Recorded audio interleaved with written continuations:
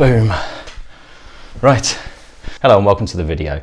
In this video, we're going to do a really quick tutorial on how to do the star trails photo that I made in a recent astro vlog.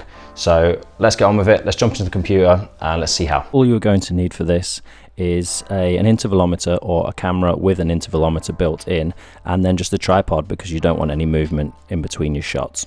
Right, first things first, I just want to say this little application here, Daisy Disk, really good, really worth a download. I had like 35 gigs spare on my hard drive and I just ran the software and I've now got 112 gigs, so it's definitely worth having a go. Right, next thing to do is go to the link down below in the description and download the software for this, StarStaX. Brilliant software and it's free. Okay, we've downloaded it now. First thing you got to do is stick your images into Lightroom because it can't take raw files, so it has to take a JPEG. What we're going to do is edit these photos. Now, I was thinking I would speed through this really fast, but actually maybe some people are interested in how I edit my photos. I don't know. We'll do it slightly sped up. So, images into Lightroom. First things first, what I like to do is I stick the white balance on auto, and then if I don't like the auto white balance, then I'll change it manually myself, but in this case I quite like it. Then first thing I normally do is start dicking around with the shadows, then the blacks, then drop down the highlights always, and then play with the whites I could just have here, and then sticking up the clarity slightly, and then oh shit, I've just realized you're supposed to always enable the profile corrections first. That way you get the image as bright as it needs to be with the profiles. Anyway, should have done that first. Next, dick around with the sliders, then we're going to play with the curves. So I'm going to raise the black slightly. I'm then going to pull down a little bit of contrast into the image, and then I'm going to mess around with the highlights a little bit until I'm happy with it. There you go, that's not too bad. Okay, next then, I'm not going to mess around with the HSLs because we're basically playing with a black image. So I'm just going to change the sharpening a bit on the image and play with a mask there, just so I'm only sharpening the stars. Next thing, always pang a little bit of vignetting on all of my images, and then we're going to stick a gradient on. I want to make the top half of the image loads of clarity and bring out the stars as much as I possibly can. Right, I'm going to mess around with the blacks, so I'm going to bring up that clarity way, and I'm also going to put a little dehazing in. Quick tip there, that will always help your astro images, especially the Milky Way. Playing around with the saturation, but it doesn't really help. Okay, done, I'm happy with that. So there's a fair amount of light pollution in this image, so I'm just going to mess around with the luminance and the saturation to try and reduce that as much as possible whilst still making it look natural. Next thing, I'm going to just have a little try on the noise reduction, but you don't want to do it too much because you end up taking away some of the stars. Now, how I like to do my vignetting is using a radial filter, not just the normal vignette slider. Okay, and within that, what I'm going to do is just bring a little focus to the center of the image. So I'm just going to up the highlights or just up the exposure very slightly.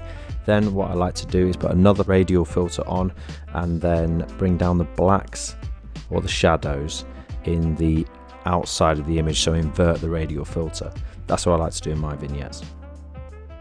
Right, done. I'm pretty happy with that image. Okay, so what I'm doing here is copying the settings from the image that I've just edited and then pasting them all the way across all the images. The more you can take, the better, because the longer the star trails will be. Okay, this is looking good. So what we're doing, I'm just gonna do a new folder here, and I'm gonna export these images into that folder. Right, so I'm exporting these images into that folder. After it's done, we will drop it into StarStaX. Right, cool. What we're gonna do now is open StarStaX. So really simple program, brilliant program. All we're going to do is grab all those JPEGs that we've just exported, drag and drop them straight into the program. Now, with the preferences here, this is how you mess around with how the image is going to look, and the blending mode is probably the most important. So what I would say is have a play with them, go between the blending modes. This images and general, to be honest, I don't really touch at all. I just mess with the blending mode.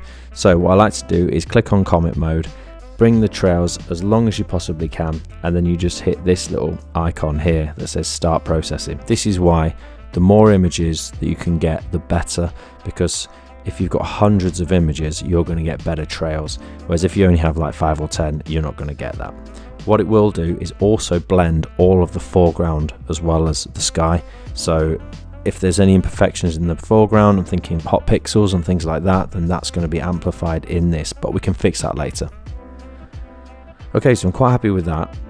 Okay, so you see there that the star trails aren't really quite as long as I would hope them to be, so I'm going to go back to the settings. I'm going to drag that across to be the longer trails. I'm going to click start processing again. That's looking more like it. Okay, so it's finished blending the images now. I'm quite happy with that. So all I'm going to do at this point is export that image. So I'm going to stick that on the desktop, and then what I'm going to do is put it back through Lightroom just one more time. So what it's doing is blending all those images together. So it's also blending all the hot pixels, as I said before. Okay, let's import that and let's get rid of those hot pixels. If there are any minor corrections that you want to do after the fact, so you might want to play around with the whites, you might want to play around with the clarity. All I'm doing here is going to get rid of these hot pixels. So I'm going to speed this up now and just work my way through. This may seem like a lot, but it's probably about 5 minutes work max. And there we go. So all of those are gone now. In my opinion, that's a really clean looking image. I really like that image. So I'm just going to export that now and then get that straight on Instagram for those likes. Right, so thank you very much for watching the video. I hope it was helpful, and then also I will hopefully see you again. So take care.